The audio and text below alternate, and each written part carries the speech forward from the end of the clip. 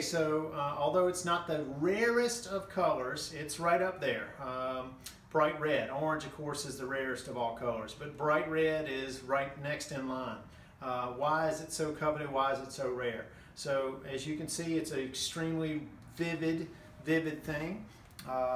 The only way that we could do this before a couple of generations prior is with gold, gold corrodium. So it was going to have a real life. It wasn't going to be your typical bottle on a shelf. It was going to be something artsy-fartsy, plate or a vase or something fun, something really awesome. So typically not going to be trash that would have just been thrown into the water.